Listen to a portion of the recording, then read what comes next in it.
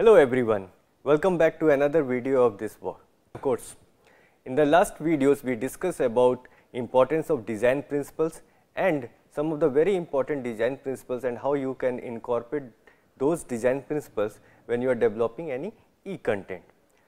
In the follow-up videos I am going to discuss some of the technologies which are important for an e-content designer or e-content developer. Before that, we also need to know that what kind of skills we are expecting from our next generation or from this generation. So, if you go to P2org, so you will find that there are 4 important skills which we are looking from our learners. First is creativity and innovation. Second, critical thinking and problem solving, because now and in the near future we are going to face a lot of complex problems related to health, social, internet security, and we need our learners to be critical thinkers and problem solvers to solve these complex ill structured problems.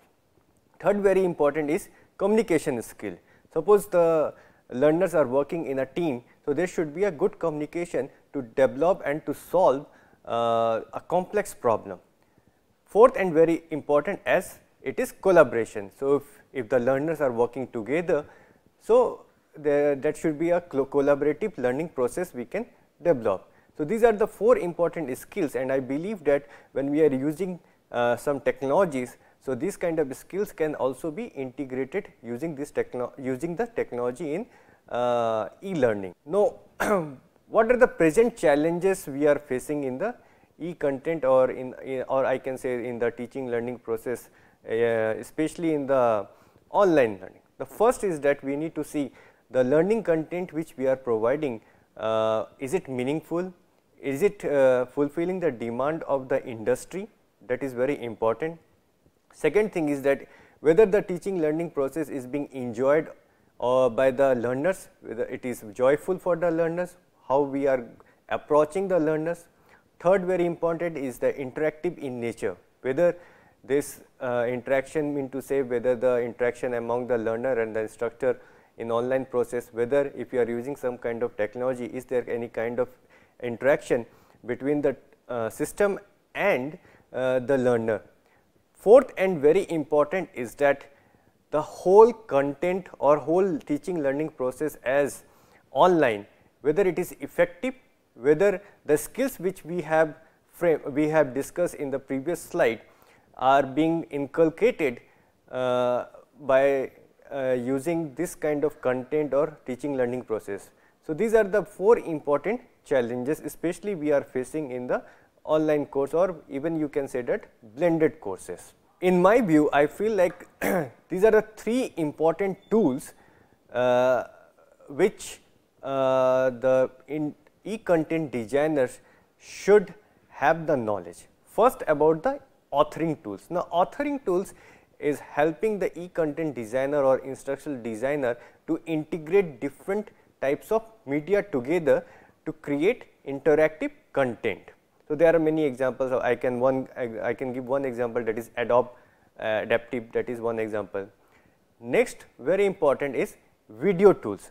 Now, you need to understand that video tools are very important in online learning or e-learning, or even the in the mixed version, that is the blended learning, because you need to upload your video with the course content, and then also you need to have some kind of screencast, or if you want to show some kind of simulation using your desktop screen or mobile screen. So, these are the important tools that you should be very familiar. The third very important is interactive content tools. Now, interactive content tools means, suppose you are designing some kind of assessment using game based learning. So, for that what kind of tools you are going to use? Like for example, I am giving one example like Kahoot. I think you are familiar with the Kahoot. So, Kahoot is a tool which can be used to develop some game based assessment. In addition, you can develop some kind of simulation, you can develop some kind of animation. So, in summary, I can say that authoring tools, if you are very familiar with authoring tools, video tools and interactive content tools, so you can develop your e-content very easily. These are the 4 important emerging technologies in the 21st century: augmented reality, virtual reality, mixed reality and H5P. So, I am going to discuss, or I am going to give you a very brief idea about these technologies. These technologies are very powerful when you are teaching some kind of 3D concepts which are very abstract in nature. Now, augmented reality is basically adding a virtual element in the real environment. Basically, it combines the 3 important characteristics, I can say. Basically, it combines real environment with the virtual world. Second, it has the 3D visualization, and third, very important, is the real time interaction. So, when 3 combined together, so that is augmented reality. So, you can use any kind of smart devices for the augmented reality. Augmented reality is basically 2 types. One is the marker based, another one is the location based. Now, marker based means just like a QR code. If you are scanning any QR code, so same kind of in augmented, if you are scanning any kind of marker, so the virtual elements and the 3D simulation will be coming on your screen, and then you can touch and you can have the real time interaction with those elements. Now, in the virtual reality, basically it is creating a total fictional world or virtual world. There is no connection with the real environment. So, that is the basic difference between augmented reality and virtual reality. In the mixed reality, is more real to it is more close to the reality in nature, where you can play with the virtual elements. Now, H5P is basically open source framework based on JavaScript, where you can use the HTML5 script to create your interactive contents. So, these are the 4 I can say very important and emerging technologies which can help you to develop your 3D simulation, especially for the abstract concepts in science or in mathematics. It is very helpful and very powerful.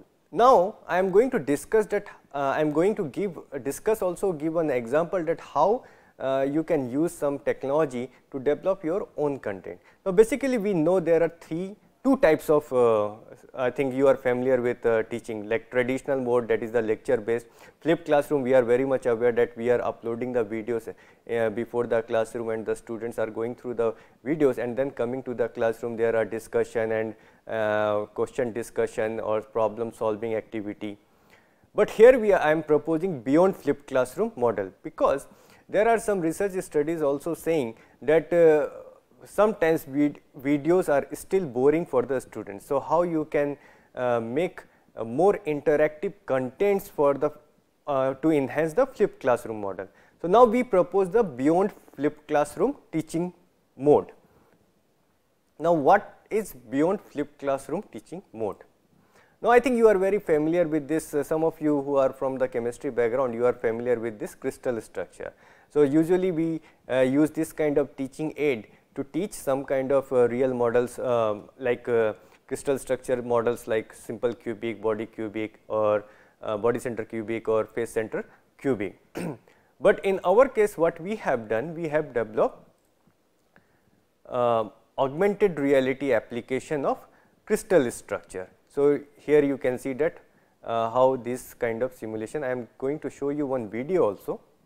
Now, this is one video of augmented reality, how we have developed and we have used. Now, you can see here. So, this is just like a marker base. Here we are providing one image and student is scanning the image, and then this kind of virtual element is coming which you can interact.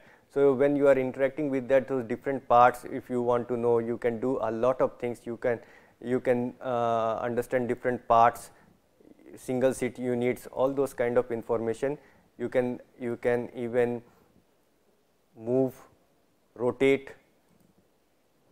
All these functions are there, and these all are 3D simulations. Similarly, you can see here also different body center is there. You can know more about the body center. You need to know different what is the unit cell of a body center. So, this is one example I am showing that. Now, what we are doing here, we are saying that suppose this is very helpful when you are going for the blended learning course. or even for, you can say that for even if you are going for the flipped classroom model also in your school or in your university, that is very helpful. So, here we are saying that instead of videos you can develop this kind of simulation, and then you can upload this simulation in any kind of we have used Dropbox as cloud. You can use any kind of either you can use Google Drive or some OneDrive. There are many cloud sources are there, and you can upload this kind of APK developed using augmented reality, and then based on that student can download it. They can have some kind of self study about this, because this kind of contents are very interactive in nature, and students will be very engaged and they will be very active learners when you are providing this kind of simulation type of content. And then in the classroom you can have the discussion, and you can have the assessment process also, even you can provide some kind of problem solving. So, today we discuss some of the tools which are very important as an e-content designer. Also we discuss some of the emerging technologies for 3D simulations, and how you can use these emerging technologies, whether you are going for the blended learning course, whether you are developing your e-content, whether you are going for your flipped classroom. In the next video, I am going to discuss some of the open educational resources or OER tools which you can use to develop your e-content. So, let us meet for the next video. Thank you very much.